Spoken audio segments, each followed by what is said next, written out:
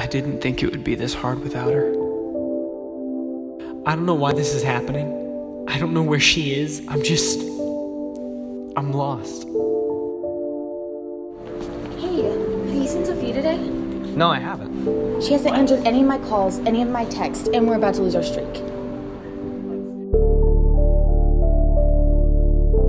Don't worry about it. It's nothing. Well, we're both going through this in different ways. I want to be there for you, but you have to talk to me. I'm just stressed. It's school, and the thought of Sophia isn't helping. I'm scared that she's still out there. And we're sitting here, doing nothing. Who's responsible for all this?